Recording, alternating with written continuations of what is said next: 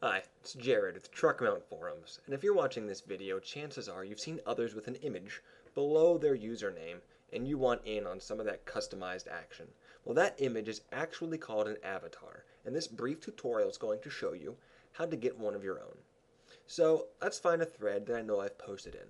Now, coincidentally enough, this thread is called Avatar, but it's regarding the movie, not the image. Now, if we scroll down, we can see that Mr. Eric the Red here has an avatar already, while I do not. I have my name, my status, and my information, but I have no image. Well, I want to change that. So how do we do that? Well, scroll back up, head up to the top of the page, and you should see the Truck Mount Forums section, along with welcome and your username. Click on Settings, and your control panel should load right up. Now, if you scroll down on the left-hand side, you should see My Profile, and look for Edit Avatar. Once you do that, you can click on Use Custom Avatar, and you have two options available to you. If you found an image on the web that you'd like to use as an avatar, you can input that address here, or if you have an image on your computer that you would like to use as an avatar, you can simply click on Choose File and choose the file you'd like to use. Now note, there are parameters that your avatar must meet.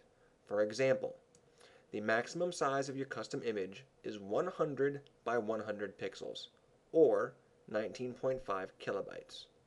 So, your image can be larger than 100 by 100 pixels, as long as it is equal to or smaller than 19.5 kilobytes in size.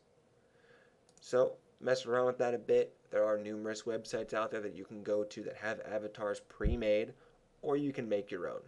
So once you've made a profile and you've chosen your avatar, you can head over and choose the one you'd like to use. For example, I'm uploading one from my computer. It is not online.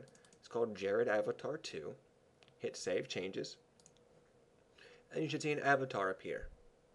It should be my smiling face looking right back at you. There we are. Bam! And it's uploaded. So the changes have been saved. Let's head back to that same thread we were in earlier, just to show that it has updated. Scroll down to Avatar. And with all luck, there it is.